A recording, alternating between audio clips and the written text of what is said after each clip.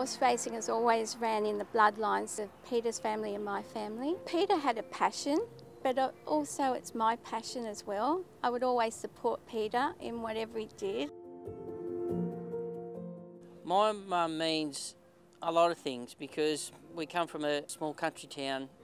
All my family lived in the same street. Pretty much growing up, if she said no, I'd go down to the next house down, which was Granny's, and ask her, and then she said no, well, I'd go down to my Auntie Jo and I'd get what I wanted. Paul, as a child, he was a little bit of a challenge.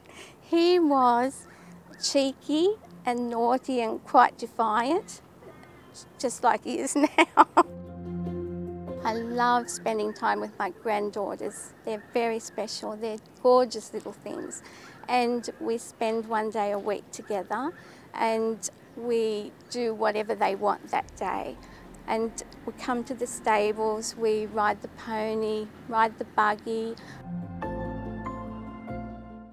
We'll get home and make Crystal breakfast in bed. I think the kids will have a major role in that, and obviously getting a little bit older now, so they're starting to realise these dates and how important they are to everyone.